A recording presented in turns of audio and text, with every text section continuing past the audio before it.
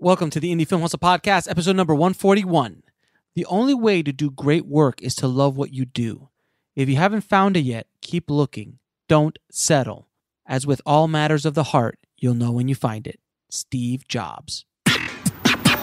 Broadcasting from the back alley in Hollywood, it's the Indie Film Hustle Podcast, where we show you how to survive and thrive as an indie filmmaker in the jungles of the film biz. And here's your host, Alex Ferrari. Welcome, my Indie Film Hustlers, to another episode of the Indie Film Hustle Podcast. I am your humble host, Alex Ferrari. Today's show is sponsored by Distribber. If you guys are trying to get your movies or feature films or even shorts onto Netflix, Hulu, Google Play, iTunes, Fandango, or any of the major streaming services, Distribber finally lets you in without having to go through a traditional distributor. And you keep 100% of all the revenues and your rights. So if you want more information, head over to indiefilmhustle.com/sellmyfilm. That's indiefilmhustle.com/sellmyfilm. The show is also sponsored by Hollywood Camera Work. If you guys are interested in learning how to direct actors and become a actor's director, Hollywood Camera Work has developed an amazing master course called Directing Actors. And it is almost 30 hours. And I've taken this course, and it is by far the most comprehensive directing actors course I have ever seen. So if you want to get access to this course, head over to hollywoodcamerawork.com and use the coupon code HUSTLE to get 30% off. That's hollywoodcamerawork.com and use the coupon code HUSTLE. So today on the show, guys, we have a producer who I've talked about a specific film a lot on the show as an example of how to do it right as far as social media, as far as building multiple revenue streams. And his film's called Turbo Kid, and it was done in 2015.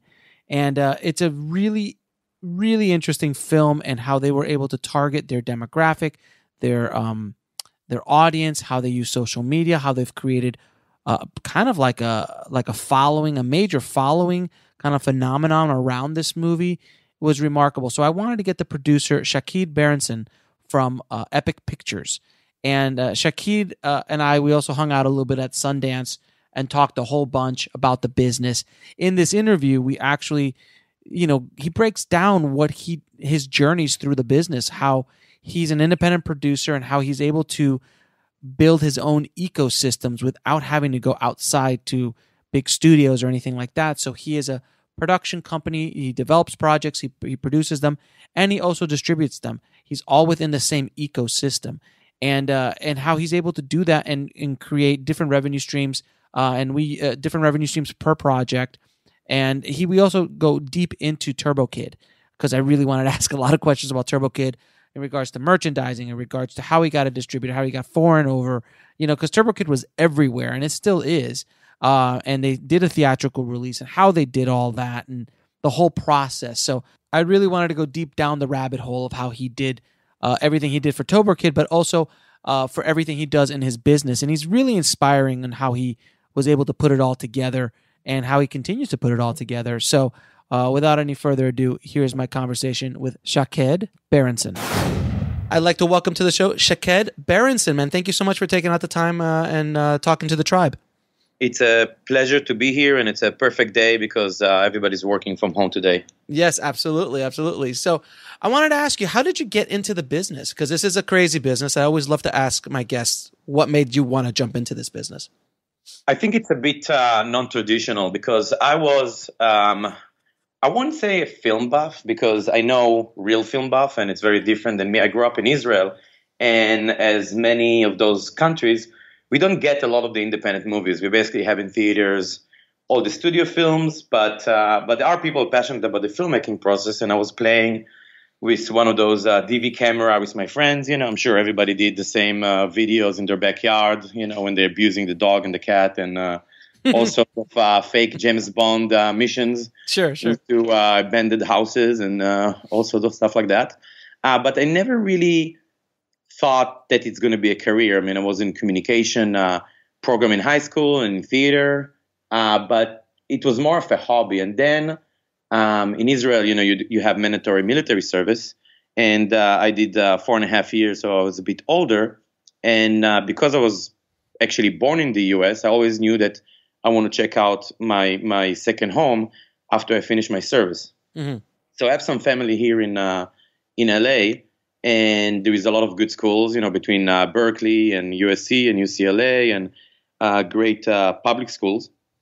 So I came here and really just coming to go to university, and I was looking for a job as a bartender. And funny enough, I couldn't find a job as a bartender, so I started to work in the movie business. So you made it sound usually the other way around. People start bartending because they can't find jobs in the movie business. Everybody has the same reaction, but it's really true because I was new in town. I didn't have a lot of friends. I wanted to go to school. Bartending is a great job. You meet a lot of people.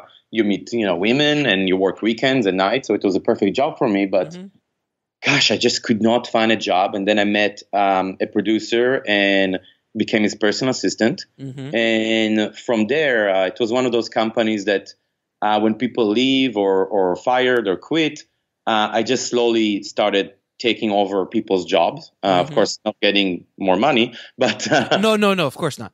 Of course, yeah. But very quickly, I started to do development. I started to do marketing. I started to do delivery and servicing. That is probably something that most people don't even know too much about because it's not something you learn in film school. And got into production from PA, foreign sales, and within just a few years, I kind of seen the entire process. Then the company was growing and making big studio films. We made with Sony a movie called Ghost Rider, the first one. Sure. And but the company started as independent film, and Patrick Ewald, who's now my business partner, he was VP of production, and he convinced the owner, because he's a big genre fan, to start a division to do genre films. And of course, because I'm the guy that always get more jobs, I was assigned to also work with him on that. So first movie, let me think. The first movie we did was Blood River with director Adam Mason, and which we end up selling to Weinstein Company. Then we made with the same director a film called The Devil's Chair that got into the Toronto Midnight section, which was a baby at the time and was growing. But the movie ended up with Sony for worldwide. So we were developing and making our own movies, getting them financed, selling them, and getting them distributed internationally. And at some point, we just decided to branch off and start our own company. Nice. Now you have produced a lot of genre films. Is there something that draws you to those kind of stories? Maybe it's not a good answer, but I like the process more than I'm a big fan of almost every genre. It's not in particular horror or action or anything like that. If anything, sci-fi probably would be more of my interest. But I just like the process. For me, what really exciting about filmmaking, that again, my starting the business was kind of non-traditional, and also probably my motivation is not as traditional, but I like the fact that, you and I can be on the podcast right now and just come up with an idea for a film, hire a writer. A few months later, we're going to have 50 people working on set, creating all these jobs. Then the movie goes into post-production. Maybe there is a computer graphics company in India or Korea or Canada or I don't know what, and we're creating jobs for another 50 or 100 people. Then we sell it internationally. Every country has people working, if it's in the theaters, dubbing, marketing. I mean, it's just amazing to me how you can have a beer and come up with an idea and end up having a refill effect and create so many jobs for so many people around the world. So for me, that's really the exciting part. That's a great answer. That's actually a great answer. I've never had someone answer like that before. It's great because you're looking at it as a more holistic avenue as opposed to just looking 5 feet in front of you. You're looking at the whole journey. Fortunate to have the opportunity to really work in all those stages. And now, Epic is basically an independent studio. We do everything from buying IPs or coming up with our own ideas and doing the development, getting the financing, doing the physical production. We do foreign sales, so we place the films in every country. And we have now, in the past 2 years, we've developed our domestic distribution. So we're also releasing the films in theaters and on digital and television here in the US, and have the opportunity to actually touch the customer and see the fans. Usually we see them in film festivals. We'll be right back after a word from our sponsor. And now back to the show. But now we can actually interact and go directly to them. So it's pretty exciting to be able to sit in a staff meeting and just somebody's like, hey, I read a book that I really like this weekend, and 2-3 years later you have it out in theaters or Netflix and actually have reviews and having it out there. So I think we're all fortunate really to be in this industry and be able to do that. Now, you brought up a little bit about distribution, and considering that the world has changed dramatically since when you first got into the business as far as distribution and pre-sales and foreign sales and all of that stuff, the world has changed so much. What is your outlook on how things are going today in distribution and getting your films out there, and what do you guys do specifically? So, the world changed a lot. I think the big turnaround was around 2008, which is right after we started a company. And we're lucky because we started in the end of 2007, and, with the economic crash and everything, we're just 2.5 people in a living room. So we were able to weather the bad times. But, I do remember and have reports from the good old days when home video was king. Yeah. You make a movie for $2 million and sell it for $20 million, and now it's pretty much the opposite. So you need to be a lot more clever about how you structure your financing and have a lot less exposure. So that means, and again, I think we're living in a very exciting time. So there is so many different ways to finance a film. There is crowdfunding that didn't exist in the past. And it's a way to both get financing and to get fans and marketing power in advance for the film. And it's also a testing ground. If you have a pitch on Kickstarter and nobody connect to it, maybe it means that it's not the right thing to do. Now, personally, we have not done ever any Kickstarter or Indiegogo campaign, but I commend people to do so and be happy to work with creative and filmmakers that want to go on that route. So there is that. There is product placement, and I think we live in a world that it's a lot more niche than it used to be. So if the world in the past was basically controlled by Coca-Cola or Bank of America and all those big brands that work only with big films, there might be opportunities now with smaller films that are more niche to get more niche product. And I think brands also and marketers in the consumer product side, they understand it and they know the power of social media. They know the power of trending and they want to get their film out there, which is great. There is a lot of tax incentives and different incentives around the world. In the US, not as much, but for example, we just finished shooting a movie called Radius in Canada, which is a Canadian production, and it's the same team that we did Turbo Kid also in Canada. So there is all these tax incentives. So if you bring jobs to different states or different countries, you get tax breaks. So you really need to be creative about the way you finance the films and limit your exposure so you can at least recoup your money back and maybe make a small profit so you can do the next one. Right. So, but you are, as far as the whole streaming world and going directly in self-distribution, obviously depending on how much exposure you do have. So if you make a movie for under $100,000, as opposed to a movie for $5 or $10 million, is self-distribution a viable option depending on the budget? Yes, it does. I mean, in the end of the day, there is so many tools. I mean, you can put your movie up on Vimeo and they take a very small share of it. And you can, if you're good in promoting your film, you can make basically like the book publishing business that now you have a lot of authors that basically do self-publishing. And because you don't need to print massive amounts to reduce the price, I think Amazon has a program that they basically print a book per order, which is pretty crazy, Yeah, no, it is.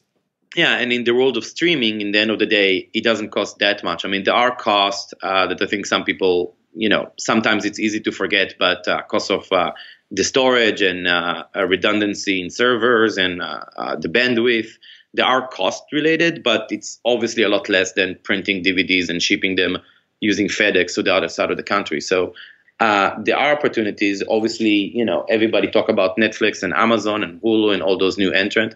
I think it's created great opportunities in the TV side as well, because TV was such a closed circuit for basically forever.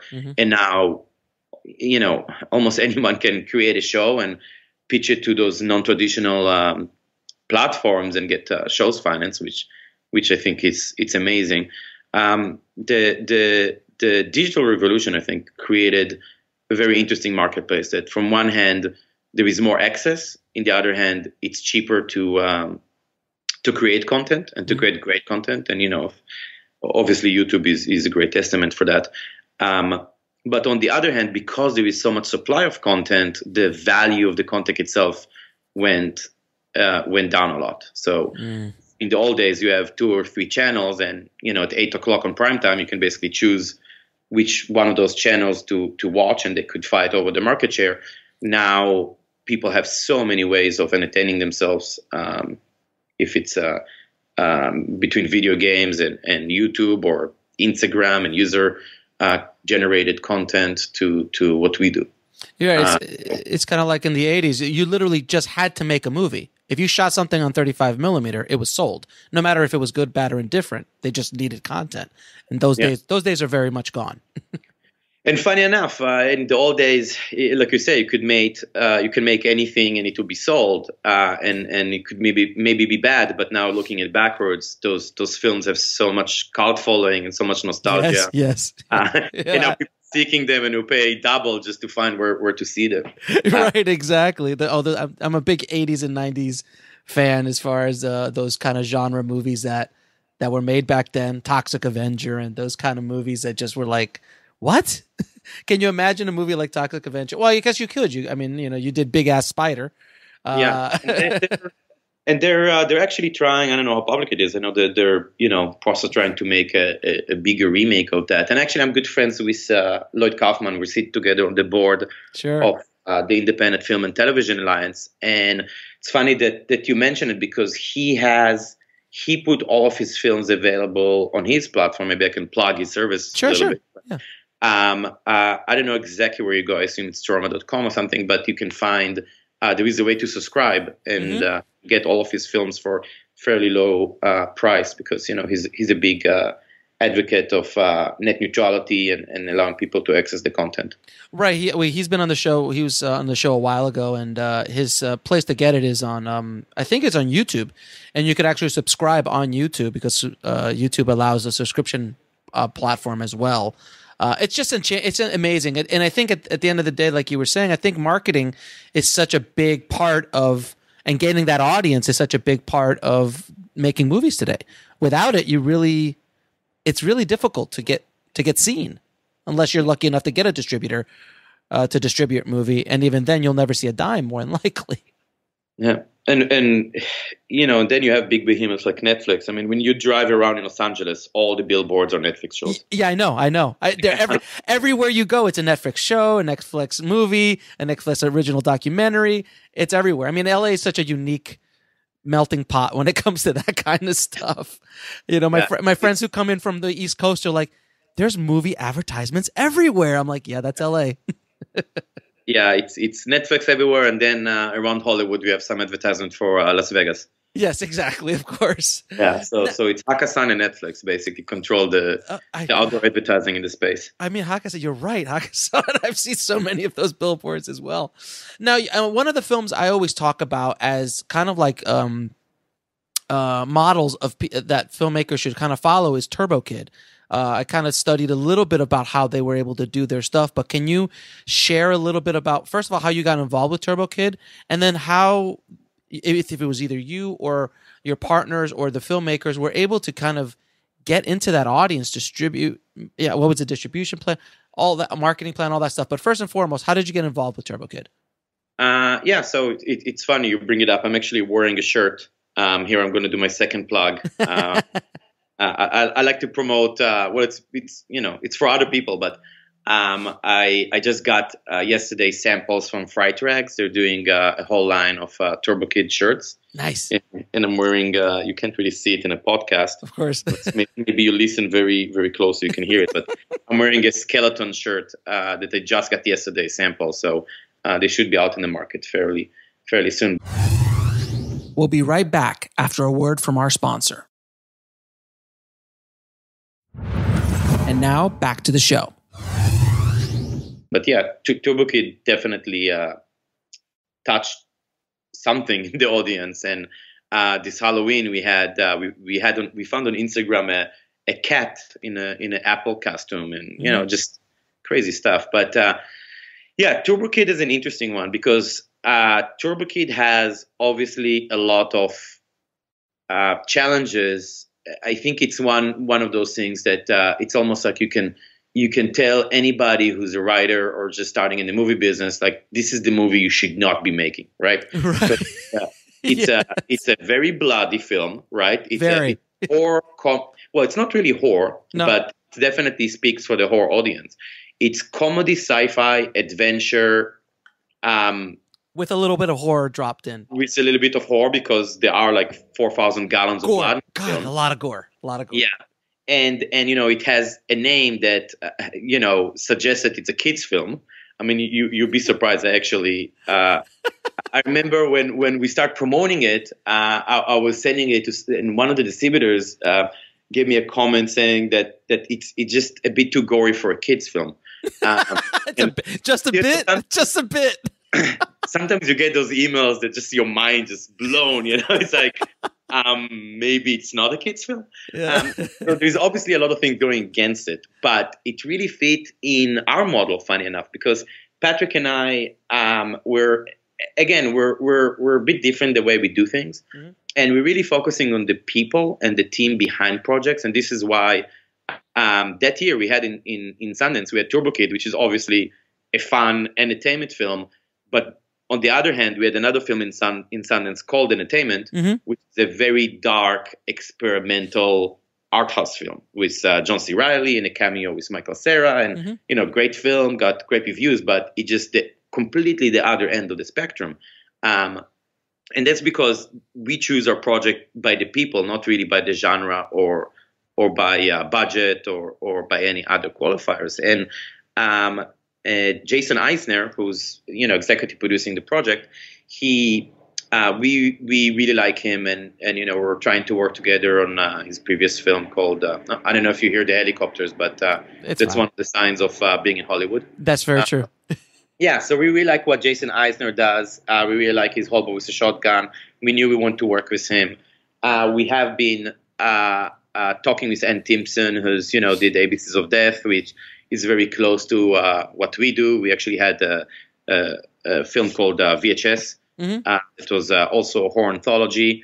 Then I wasn't there, but Patrick met Anne-Marie, the Canadian producer, the person who kind of ran the show in Frontiers, which is a co-production market, and really fell in love with Anne-Marie. I mean, she just, some people you can just have a 10, 15 minutes conversation and you just say, like, whatever you do, we're on board.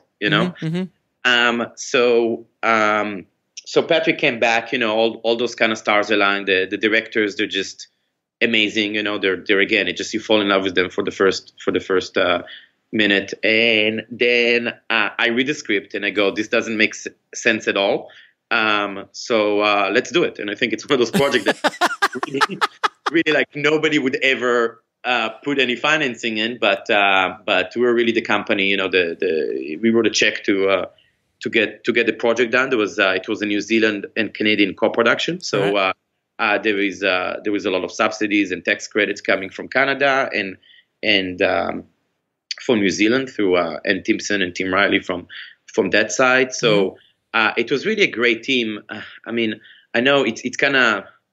I don't like to use this, the word visionary, but it really is like a group of people that kind of come together and it's like, okay, this doesn't make sense, but somehow we see that this will be great, and it's one of those films that I got the rough cut, and I'm watching it and it's like, well, no comments, just, have them do what they do best. And funny enough, even after the movie screened in Sundance and got great reviews, I mean, the critics, they loved it. We got great reviews, and the fans were tweeting about it and, coming to us in the street. We actually had Skeletron and Monroe and walking around the street and everybody coming to.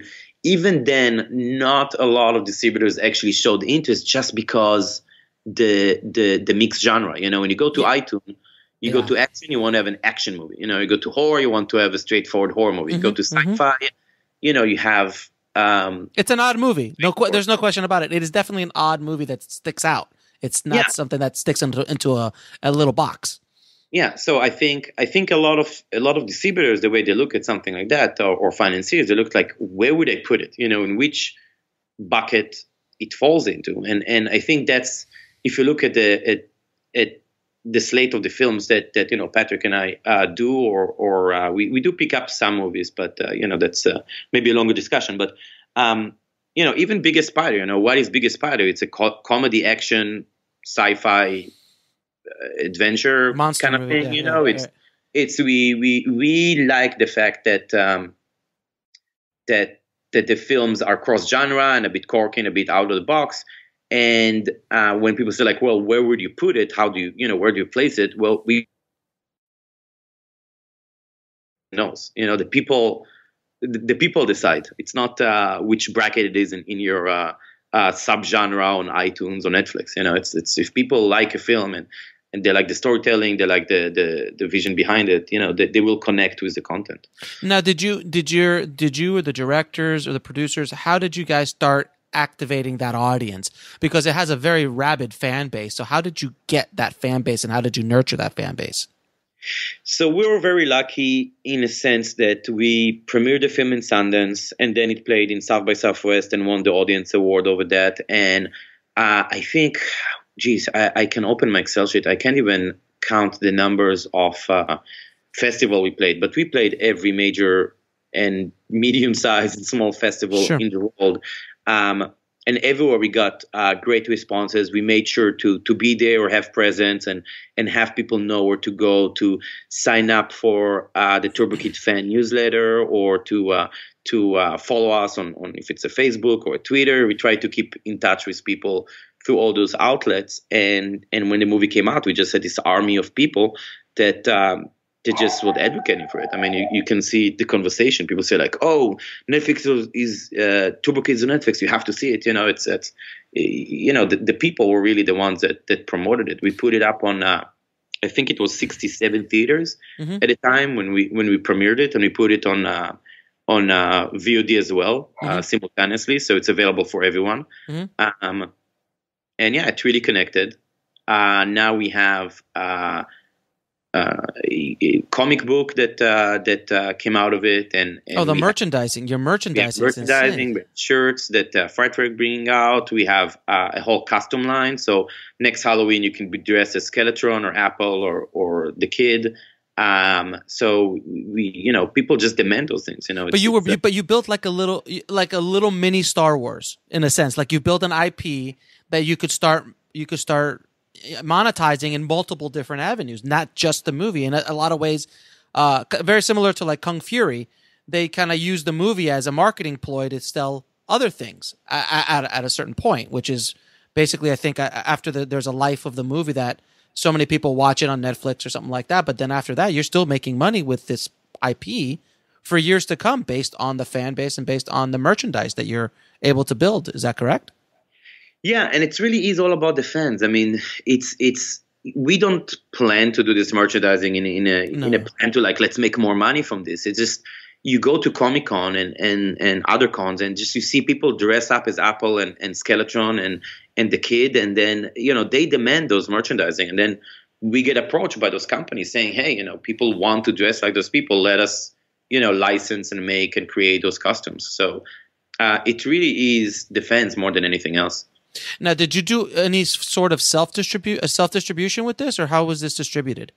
So this is where we're very lucky that as an independent studio, we have all the distribution outlets. So we have a theatrical department, we have all the relationships and the agreements with platforms. So we release those films ourselves. Mm-hmm. Okay, so you already, so you don't go through a distributor, or at least with that film, you didn't go through a distributor. You just did No, everything we yourself. have Epic Pictures Group has basically three companies under the group. Mm-hmm. One is the production side, one is the foreign sales, which for people if they don't know what it means is that in order to place the film in Germany or UK or. Mm-hmm. We'll be right back after a word from our sponsor. And now back to the show. Russia, you actually go out and license it in those countries. And then we have a US distribution arm called Epic Pictures Releasing that, released films like Biggest Spider, like Turbo Kid, Nina Forever, and Tales of Halloween. So we released mainly genre films and family. So we just released a film called Space Dog's Adventure to the Moon, which is a sequel to another franchise that we have for kids. Our main two kind of, I like to call it pillars, that the ones that we have a fan base and we really nurture those sides is the genre and the family. So, for example, for film entertainment, which is art house, we went to a different distributor that more experience in that side. So for us, it's also to do what's best for the film, not only just to release it. Fantastic. So then basically you've cut out the middleman in a sense by building up your own infrastructure to be able to sell and distribute your own movie. So obviously you keep the majority of the income as opposed to the standard distribution of a filmmaker just like going hat in hand to a distributor and going, will you please release my movie? And then you get the cut that you get the cut. But you guys have grown past that is what you're telling me. Yeah, that's 100% correct. And there is two things. It's in the good old days, there were just enough money on the table to share with everyone. So it's okay if you had a producer rep or an agent that sells it to a sales agent, that he sells it to an aggregator, and everybody's taking 10, 20, 30, 50% in the middle. But still, there was enough revenue to actually support a film. But in today's market, the margins are so low, so you have to be close to the market and to the audience in order to have enough revenue to the supply chain. It's just too long, and it's to be close to the financiers and the filmmakers, which are the people that actually invest their time and money into the film. And that's one of the things we do. But the other thing that the other thing that we do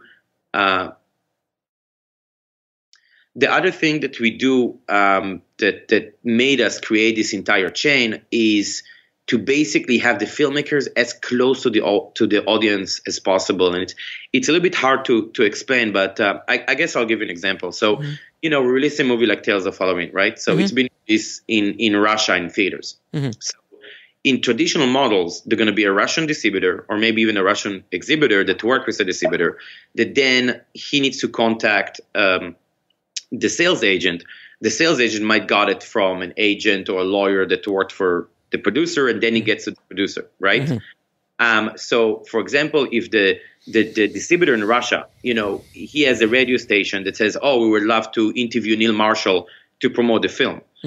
Now you have this entire chain of people that by the time you get to the end of it, 3 months pass by. Yeah. But in our model, because, we are the people that made the movie, the distributor just send me a text message and say, hey, do you think Neil is going to be available tomorrow? And I'm like, let me check. And I just send him a text message. Hey, Neil, are you going to be tomorrow at 5 a.m. available to wake up to do an interview in a radio station in Russia? Great, done.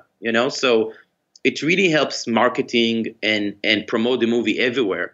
Also being close to the content, you also know a lot of secrets and a lot of potential that maybe won't be realized if the product is just a product for somebody. And I give you an example. Maybe one of your co-writer is Turkish and he actually used to write and direct stuff, or ex-actor from Turkey. If you're a sales agent and sold somebody, that Michael Ironside in the movie or whatnot, but you don't have all that details. You don't know, like, hey, one of the writers, wants to, we can use it to promote the movie in Turkey or whatever that is. Right. So it's good to be very close to the actual films and the filmmakers, so all those little things and you can exploit it as much as possible, because really today, in today's market, there is, demand is high, but the supply is a lot higher, and you need to turn every stone to find the revenue to pay back your investors and make the filmmakers make more money. So in today's world, in your opinion, then, if you have a film, there's obviously outlets now to go directly to self-distribution outlets. You could do Tug for theatrical. You can use someone like a distributor to go into all the major platforms like Netflix, Hulu, so on. Do you suggest if a filmmaker wants to start building their own career, to start creating this infrastructure that you've created on a smaller scale, obviously, and start building off of that, as opposed to trying to do the old model that really is doesn't benefit the filmmaker at all? Yes and no. So yes, I think every filmmaker, and I use the word filmmaker very broadly. I think that people work in our department, or the actors. It's everybody's involved in the film business, should be forward thinking about building their own fan base and have social media and think about all of that and build that. So every project increases its support.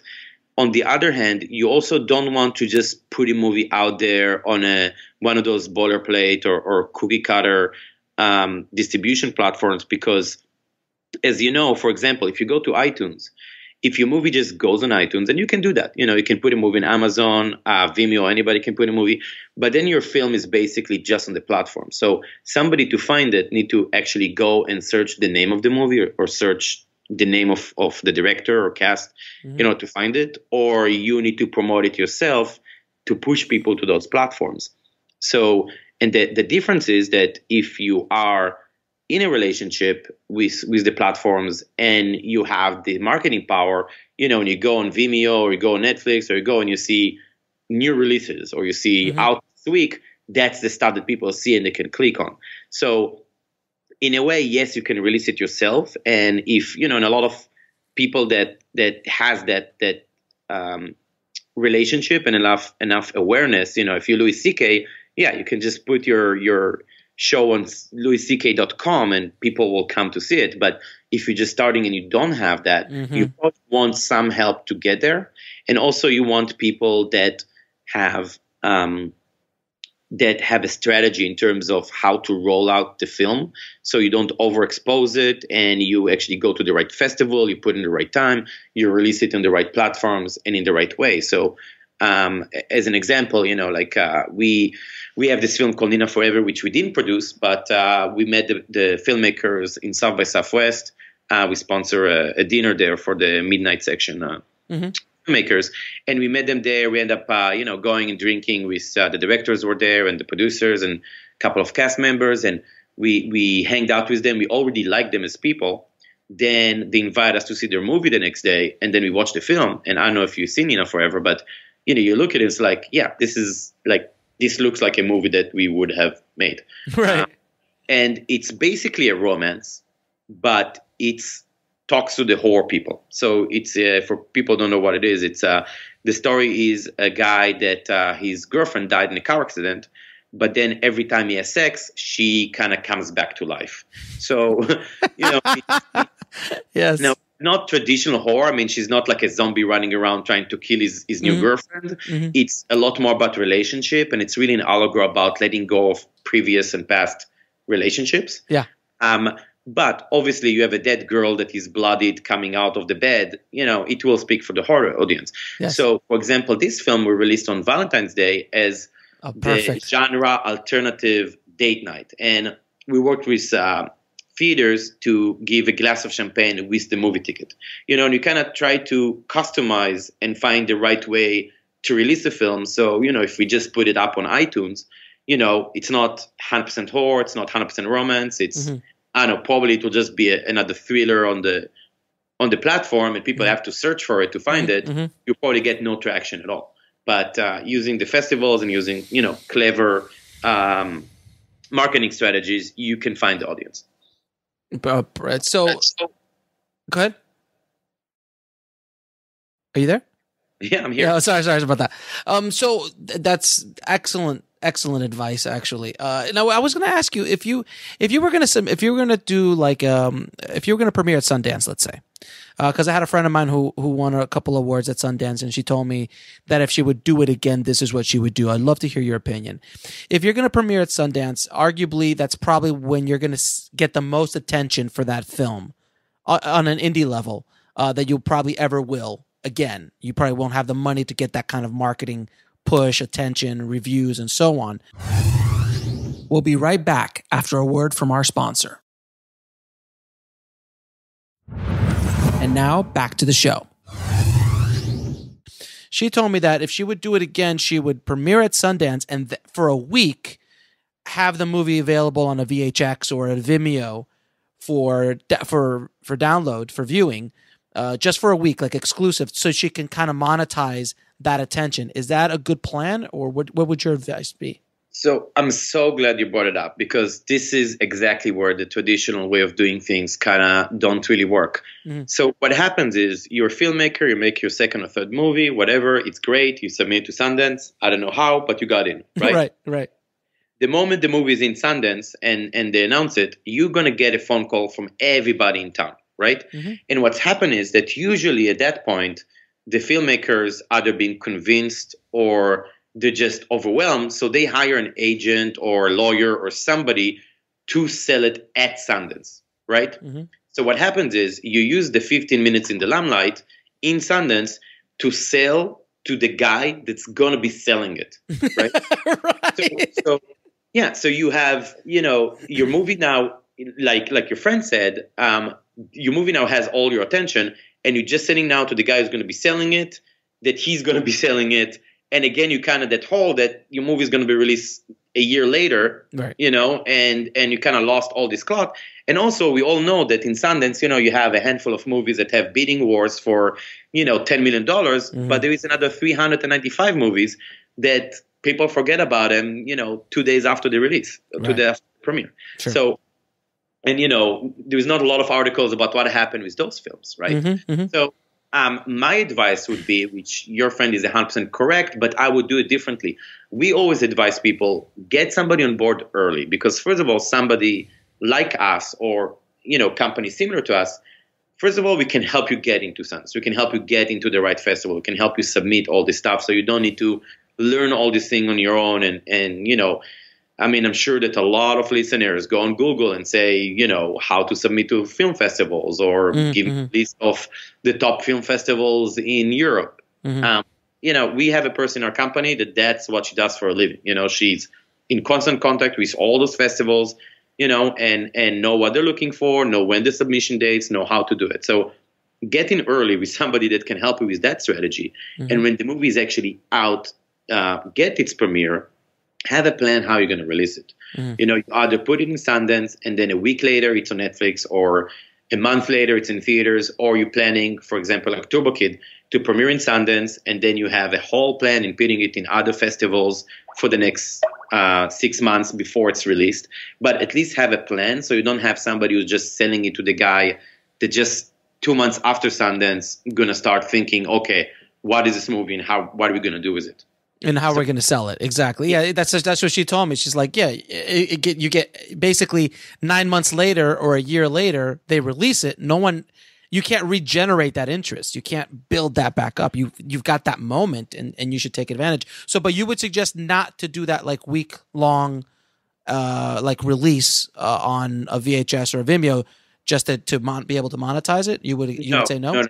Absolutely not. It falls again in what we talked about 10 minutes ago. If you're Louis C.K., yes, you can do that. Uh-huh. But, Sundance have, a few thousand people there. You have all the trades. From that to get to the real audience, it's a major, major leap. I actually recommend, I'm going to plug another product. Again, I'm not making money from any of this, so hopefully, sure. Okay. Uh-huh. There is a business book about sales and product launch called, I think it's Jumping the Chasm or Crossing the Chasm. Mm-hmm. And it talks about early adopters and late adopters and the actual world, and yes, you can get people that go to Sundance every year, and that's the early adopters, if you compare it to an iPhone or an iPad or something like that. But to make the jump to actually have millions of dollars in box office or have thousands and hundreds of thousands of people watching on the VOD.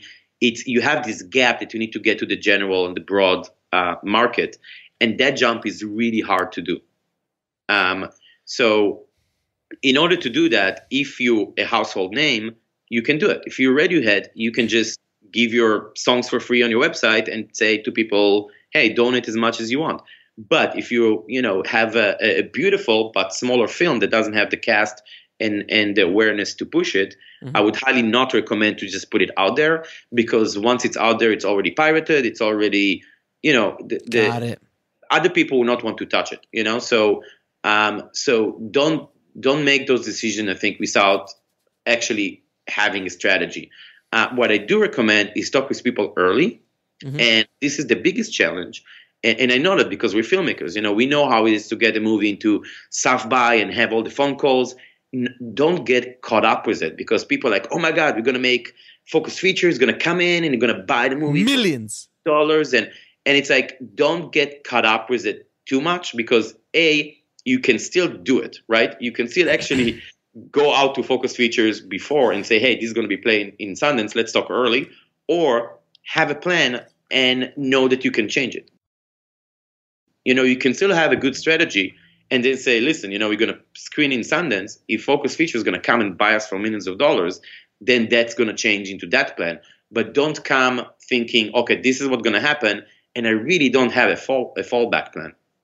Got it. So it's all about strategy. A lot of it's just strategy and just thinking about the long game, It's all about the strategy. It's all about talking with people that actually care early. I mean, we talk with a lot of people with films that are not even fall or will be an epic movies, but be happy to give advice. Also, just submitting to festivals. If you don't know the people, it's also very hard. I always say it's almost like lottery ticket. Like, putting your name on the ballot without campaigning. It's kind of you need to know what you're doing. You need to speak with the people. You need to email them or talk to them and say like, hey, just so you know, we have this movie coming out. You're going to submit it. Make sure give it some attention. You kind of want to people to know about it, because the programmers, they get 7,000-8,000 movies a year. I mean, just imagine the system and the process they need to kind of flush out and bring all the stuff up to the decision makers and actually put them in the program. And it seems more and more festivals are interested in bigger stuff that has distribution companies already behind them. And they're able to bring the director, to bring the cast, to create buzz. I mean, if you look at, sorry, that's my dog. It's all good. Lily. Actually, if you saw Tales of Halloween, she's in Lucky's McKee. Lily, you want to come and say hi? What's going on? So if you look at the Toronto lineup, almost all the movies already had distribution. And it's great for the filmmakers and the distributor, because it's a great platform to generate buzz and to get reviews and to get awareness for the film. It's great for the festival because they actually have somebody with a PR company and the ability to fly in the cast and to help promote the festival as well. So it's a great partnership, and if you are just a couple of people out of film school just made a movie that might be amazing, you don't have that machine behind it that can help you. And it's not in a bad way. It's not like you need a money machine that is just, I know that sometimes it's easy to kind of look at a bigger company and say, oh, they just kind of put the posters up and they just have, but the business is filled with people that started going to AFI and being filmmakers and just kind of learn from experience and moved up in their role. And there's a lot of companies that can help do that. Yeah, it's a very good point to make, that there are companies out there that can help you and get that attention that you might need from festivals and so on. I'm going through it right now with my film, my first feature film that I'm going through as well. And I was able to meet some certain program directors and things like that, so they're aware of the movie. And all you could ever do is hope to get it in front of their eyes. There's no guarantees. It's just about trying to stack the deck as best you can, at least for them to just be able to watch it. And it's up to, and then at the end of the day, it's the power of the film. And if it hits what they're looking for at that year and that time. Yeah, you're absolutely right. And in the end of the day, a bad movie is not going to get into a festival just because somebody has a relationship. Yep. But out of, I don't know, I can't remember the numbers. I think it's like 10,000 movies that submit to Sundance, they're going to slot in a feature film, like 50, 100 movies? I think in competitions, there's only 13. And I think in features, I think it's about 100 some movies. Yeah, total. I talk like all together. So yeah, they have a lot of really good movies to choose from. I'm not even talking about the band movies. You can't just be a friend of the programmer and shove something that's terrible into a festival. Right. But imagine how many really good movies that would have been qualified to be there just don't have the room, and need to make decisions about what they're going to place this year and what they have to say. Listen, we would love to have it. Just this year, we have, too many great movies. It's a good problem to have for. We'll be right back after a word from our sponsor. And now back to the show. For everyone, I guess, for audience, for the festival, but not for the filmmakers. Depends. But not for the filmmakers. If you put 14 movies into the program and you're number 15, it's like, yeah, that's not great for you. Maybe a year before or a year after you would get in. But so like you say, it's good to know the people, and I recommend filmmakers to go to the markets, go to the film festivals, go to the networking events, start to network. So you do know those programmers, and 2 or 3 years later, when you actually have a movie, you can say like, hey, remember me? It's like, my movie's finally done. Can I send you a link? And then at least they remember your name, and it's not just another submission through one of those platforms, online platforms that just submit films. Yeah, you need to find somebody, some audience for it. You need to drive some traffic of some sort. Yeah. Now, what do you look for when you're getting involved in a project?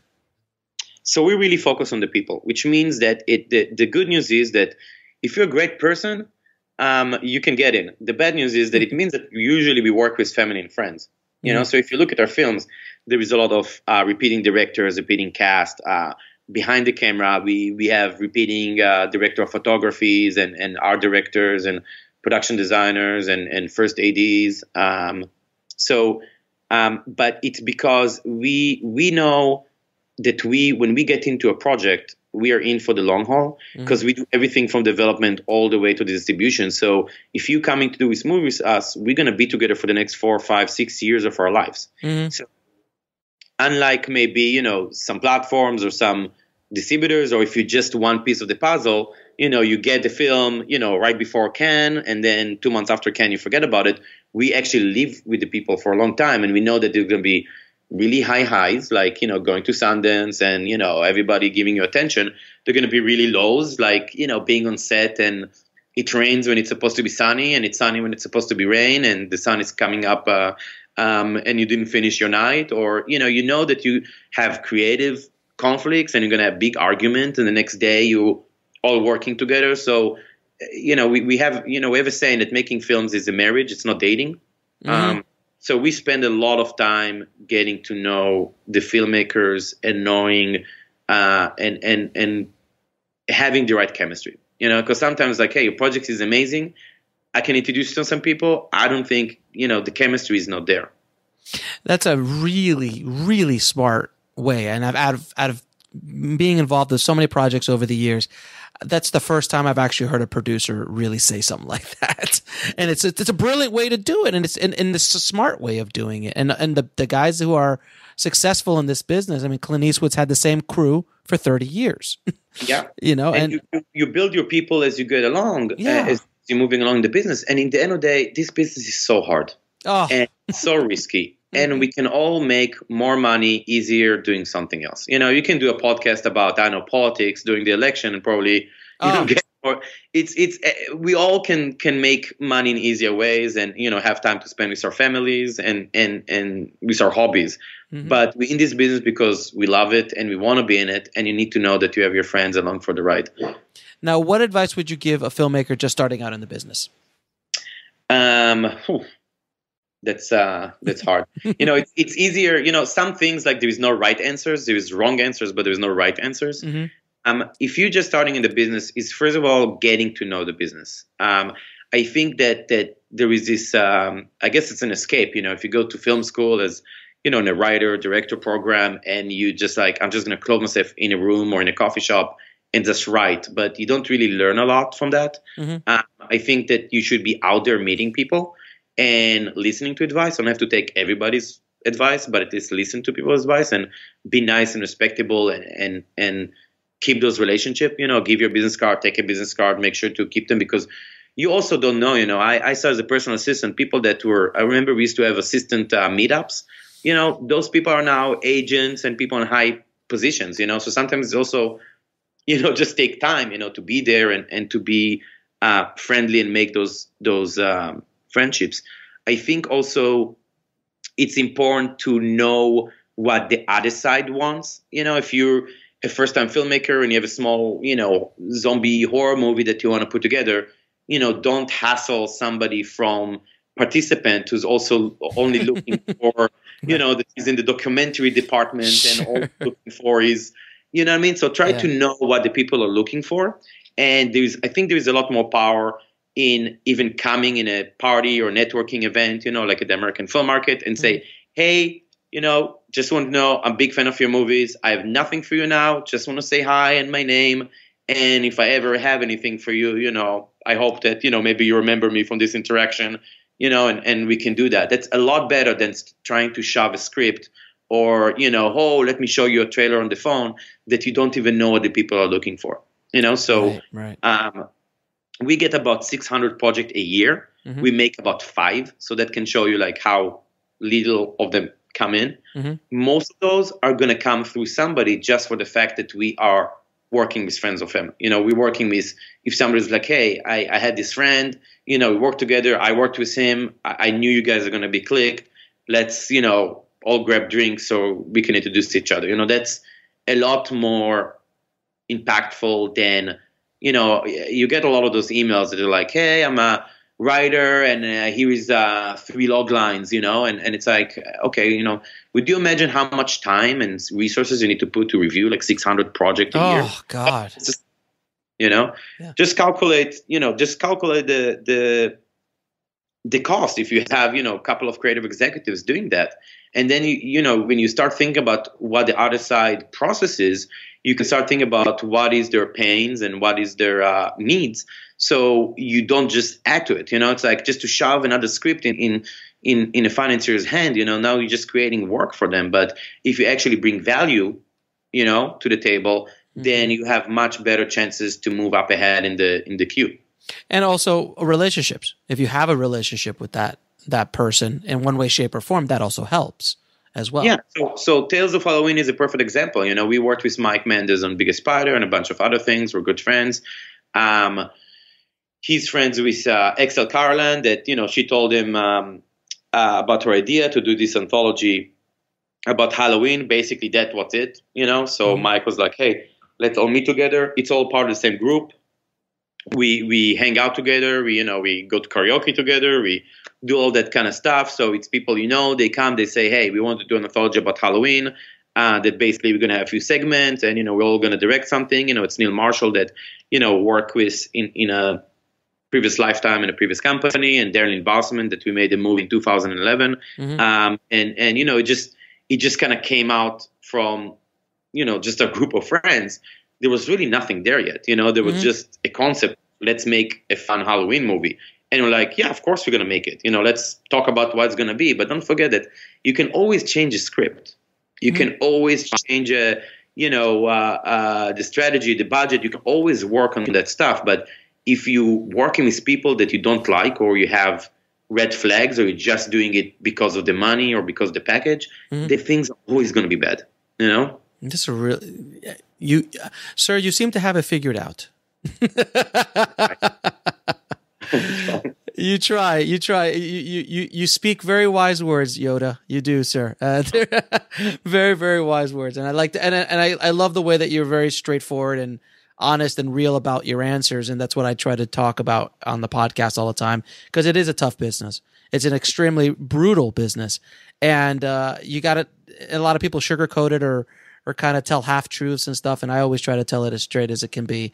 And I appreciate you doing the same. Yeah. And there is a challenge in the business, because, a lot of people that they work for somebody, they work in bigger companies, and, there is a lot of maybes in the business, because nobody wants to pass on Forrest Gump, and nobody wants to greenlit something going to lose their company a lot of time. Mm-hmm. So you speak with filmmakers and lots like, oh, this company is interested and this company is interested and this company is interested. But here's the honest truth. If somebody really wants something, he says, don't talk to anybody. I'm going to call my boss. I'm going to bring him today. I'm going to bring him tomorrow. Let's make it happen. All of like, sounds great. Send me, the next draft. Sounds great. Let me know when there's updates. That basically means nothing, and get people excited and get them maybe lose other opportunities because they think that there's opportunities out there that they can reach to. But I mean, you've been in the business, it's 90% of the time there is nothing there because people don't really say no. It's like I appreciate somebody say, no, this is not for us. I like you. Let me know next time if you have something that more fits what we want. We'll be right back after a word from our sponsor. And now back to the show. That would be very refreshing if that was what the answers were in these meetings. But generally, you're right. No one likes to say no. It's the nicest FUs in the entire world. No one says FU better than Hollywood people. I mean, if you go to New York, they'll tell you, "Hey, man, screw off." But again, it's all about instead of taking a position of kind of being mad about it, you're just trying to understand the other side. If somebody is a creative executive, started working in a company 3 months ago, he's still learning the ropes in his own company. You know what I mean? It's not bad if you sit in a meeting and somebody says like, sounds great, send me the next thing. Just like, okay, well, can you please let me know what is the process on your side? What do you think are the chances? Just you can ask questions and get kind of to the bottom of it. And I think the other side will appreciate it too. And you can say like, listen, I know I don't want to pass on it because I like it, but to be honest, I don't know if that's going to be the thing. So let's keep in touch. But, if you have opportunities, go somewhere else, I think if people talk to each other like people, you can get down to the business, Right. You could get a lot farther if people just talk like human beings as opposed to robots here in Hollywood. Yeah, just look at, 2 8-year-olds playing in the playground. And it's like if everybody interacted like that, then everybody would be happier and more efficient and make more money and could create more stuff. Absolutely. Now, I always ask the same last 2 questions to all my guests. What is the lesson that took you the longest to learn in the film business or in life? That's a big question. So, in the film business, it really is if there are any red flags, walk away because there is other ways to do things. Because, a lot of time you have like, well, this project, we love it. The director is kind of egomaniac, but, it's good cast. Something. Just don't do that. Yes. Just don't. Do a small movie with no cast, then doing a movie with B cast, but the financiers wants his daughter or girlfriend in the movie as the lead or any one of those things. It's like, forget about it. It's like, I'd rather... I can go work in a bank or whatever. I can Uber, Yeah, I can Uber. You can always Uber. You can always Uber, right? I mean, for now, soon enough. The cars will start driving themselves, yes. So for now, you can always Uber. But they're going to be, for smart creative people, there's always going to be something that they can do, So that's that. In life, I think, that's a big question. I think that... somebody, I don't even remember who told me. Somebody told me or I read it. It kind of sounds like one of those Facebook, inspirational bullshit quotes. Yeah. It says, if you do today what you did yesterday, tomorrow is going to look exactly like today, which kind of sounds good, but basically means that you kind of need to make the change, and a lot of it comes because I know a lot of like writers or actors, they ask me for advice, like what should they do? And I was saying like, well, try to create your own opportunities. Especially if you're an actor, there is so many opportunities. You can just grab another 2 friends, take an iPhone and shoot a funny skit on YouTube. Like you can do stuff today, it's not that expensive. And also treat it like a business because it is, we're all lucky to basically work in our hobby. And some people think that, you try to do it as a career. You need to put at least the time that everybody else does. If you work in a factory, you would at least work from 9 to 5, put at least that time, get up, get dressed, sit down and say, what am I doing for the next 8 hours? Because I know that, some people just like, it's easy to kind of fall into the getting up late having one meeting a day and, feeling like that's a lot of pressure. But, if you actually work in a company, if you're a lawyer, if you're an accountant, you're doing stuff all the time. You every 10, 15 minutes, you're doing something productive. And I think it's easy in our business because everybody's a freelancer to kind of fall a little bit and then get into what you talked about it earlier. It's like, oh, that guy doesn't get back to me. It's like, well, he doesn't get back to you because that's a no. It's like, he's not calling you because it's a no. It's like, that's great. That's a great. Yeah, it's like, oh, like it's December. There's no auditions, so whatever. It's like, it's December. So, everybody who's home and not flying to their own house because they can't afford it, because whatever, they're just Ubering, get him now and shoot. The streets are empty. Go shoot something. It's like, get something done that you can show value later, can build your Twitter, your Instagram, whatever that is. Now, what are 3 of your favorite films of all time? Well, there are films that I can always watch again, like American Beauty or Forrest Gump. It is funny because I used to actually program. I started with coding. I started in the tech business, funny enough. All right. But I remember, I think it was TBS. They used to have the same movie like 10 times. Right, yeah, like the Ferris Bueller Day Off or something like that. They'll just run it all Christmas Day. That's all they play. Exactly. So I used to basically code all weekend because I wasn't making enough money in the movie business. So I was building websites and doing all this kind of things on the side. So I was code all weekend. And I think Forrest Gump was playing in the background for, 7 times. And in each one of those times, you just kind of cry in the same moments, it's, and you notice a few things, even though it's in the background. So that's definitely, a movie, that I think, but it need to look up to.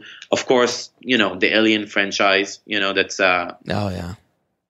something that, I would love to do. I'm always looking, I once found a script this is a perfect example. I always wanted to do one of those space, because I'm big in CG and computers and computer graphics, and I always want to do lone spaceship kind of film, and I know to shoot it. You can build a modular model in a green screen room, kind of do those things. Really hard to find clever scripts like that. I did found once a script like that, but it was attached, I swear to God, there were 4 managers that were, already getting producer fees and their logo on the front and all sorts of crazy stuff. Jesus. And I bet that script was never made because, you can't do that. Hey, somebody likes the script, they want to put $1 million or $2 million, whatever, to go out and make it. You should have it make it, don't create barriers to the film. Do what's best for the film, Yeah, absolutely. That's another big lesson. We didn't talk about it, but a lot of what we're doing in our company is the movie need to be the most important thing. So everybody's interests need to be aligned with the film, which is very hard when there is a lot of other factors and other companies involved that have conflicting interests. And for an example, this is why we do worldwide distribution. We do the US distribution, and we also do foreign sales because, the US distributor, for example, right after Sundance, probably want to go out quickly, right? Because you still have the buzz, reviews and everything. But on the foreign side, if you talk with the big companies, they have their schedule 12, 18 months in advance. They need to dub it to German. They need to, do their thing. So, obviously the US want to release it quickly, but then, a movie like Turbo Kid or VHS will be pirate everywhere. And then you lose everything on the foreign side, and everybody need to be aligned and working together. And yeah, that was one thing I wanted to ask you about that we didn't talk about is piracy. How is that affecting you and as far as your distribution plans are? Because you're right. If you release something in the US, that's why a lot of times these big studio temples are released in Europe before they ever hit the US a week early, purely for that specific reason, to try to get as much money as they can before the pirates get them. And it is a kind of way of life. You can't fight the pirates. It's just gonna continue to go. But how does that affect your distribution plan? It affected a lot more in the past, and I think it contributed for companies like Netflix to grow, and obviously Blockbuster disappearing and all of that.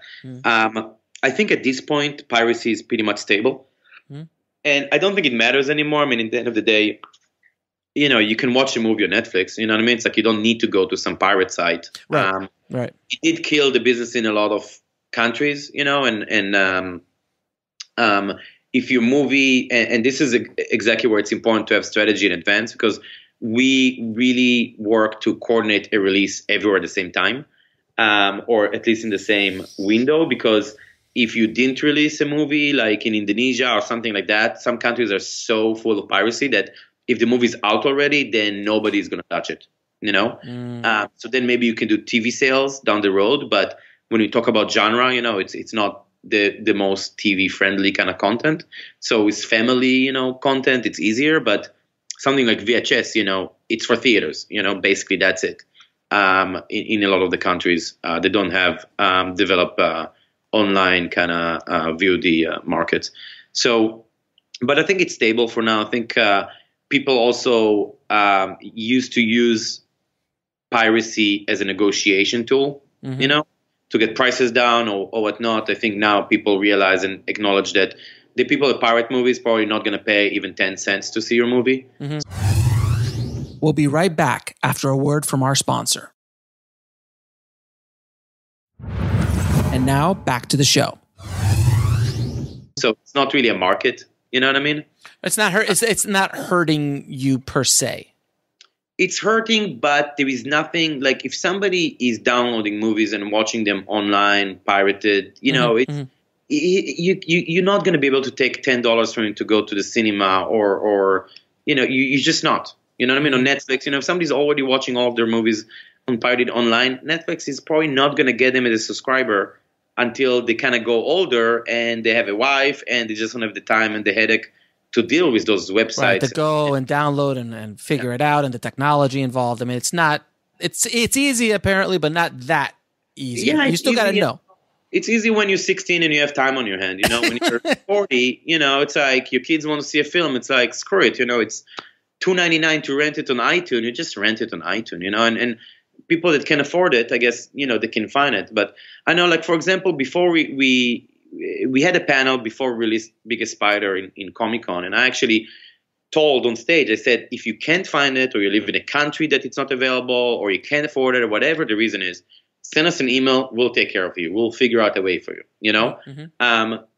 We available through our YouTube channel, Facebook, everything. And you know, of course, everybody cheered and all that kind of stuff. But the point is, I'd rather people get it for free from me than because when you're using pirate site, you're actually supporting them. I mean, they're not non-profit organizations, right? No, they make money, right? Sure, advertising, right.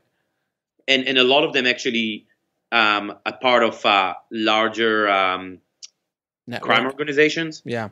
That have porn sites and child pornography and human trafficking and drugs. And I mean, if you, we don't have, I speak about it in some forums about, you know, where is really piracy coming from and what's the effects. But if people Google, there is a lot of good books about it and a lot of good information about the organized crime that involve in film piracy. And the other thing is that people, I think, don't understand is that when you pirate movies, you lose your privilege as a consumer to vote. So when we end up releasing Biggest Spider, we had, I think it was like over 1 million downloads illegally, right? And which was, I think we calculated that we had about 100 illegal downloads to every legal ticket or iTunes or Voodoo person. And then we have all these people that like, hey, we're not going to see Biggest Spider 2. It's like, well, you know, those million people that voted, you know, lost their vote by actually contributing to the film, you know, you kind of lose that opportunity, because if even 10% of them would actually watch it in a way that we can create revenue, it would maybe make more sense to make a sequel right away, you know, and get it done. This is why I'm a big fan of those Kickstarter and Indiegogo campaign, because you bring that audience in advance, you know. And I'm assuming Turbo Kid was probably fairly pirated as well. It seems like it's one of those movies. Turbo Kid was fairly pirated, and again, you know, it was fine and smart, and it was not big, you know, that big of a budget to recoup and everything, and we had great partners, and you know, it was a very long process of, you know, strategy, how to make it, how to release it, and everything. Some movies, you know, have more problems, but in terms of piracy, it's I think people, you know, people complain that all they see in the cinema is just sequels of the same tentpole bullshit, right? Yeah, but you know, it's because the consumer need to understand that when you're outside of the marketplace, you don't vote. So if you go to see Batman in the cinema because Batman is big and you want to see it on the big screen, but then you pirate the Turbo Kids of this world and the VHS of this world and the ABCs of this world and, you know, the Hobo with the Shotgun of this world, you're voting basically to have the sequels made and the comic book and all the stuff that people keep complaining about, and voting for independent films not to be made. On that note, sir, that's an excellent point. A very, very excellent and important point. So thank you so much. Where can people find you, by the way? I'm so accessible. I mean, nobody in the world has my name. So you can find me. I'm on Facebook at Shaked Berenson EP, which stands for executive producer. I'm on Twitter at Shaked Berenson. I'm on Instagram, Shaked Berenson. I don't know. I'm one of the most accessible people in the world. I'll put you on. I'll put a link to all your websites and stuff in the show notes. So, Shaked, thank you so much for doing this, man. I really, really appreciate it. It was really eye opening, and I hope the tribe really grabbed a lot of the knowledge bombs that you were tossing out there. So, thank you. Thank you so much, Alex. It's been a pleasure. Shaked really brought it in this interview. I mean, thank you so much, Shaked, for being on the show. You were inspiring, and you know, I wanted to also bring him on the show, guys, because I wanted you guys to hear someone who was doing a lot of the stuff that I preach about all the time, is creating that audience, creating that infrastructure, creating that ecosystem to be able to not only do this once, but to do this multiple times, rinse and repeat. And continue to build not only a career out of it, but also build a company out of it where you can hire other people and start doing other things and become a bigger and bigger. And that's what Shaked has done so brilliantly with Epic Pictures. And it's really just about thinking outside the box, guys. You know, just don't go down the well-worn path. You have to create your own path. And Shaked is a great example of that. So get out there and start making your movies and start building that ecosystem for yourselves, guys. If you want to get links to anything we talked about in the show, just head over to indiefilmhustle.com/141 for the show notes of this episode. And don't forget to head over to freefilmbook.com. That's freefilmbook.com to download your free filmmaking audiobook from Audible. And as always, keep that hustle going, keep that dream alive, and I'll talk to you soon. Thanks for listening to the Indie Film Hustle podcast at indiefilmhustle.com. That's INDIEFILMHUSTLE.com.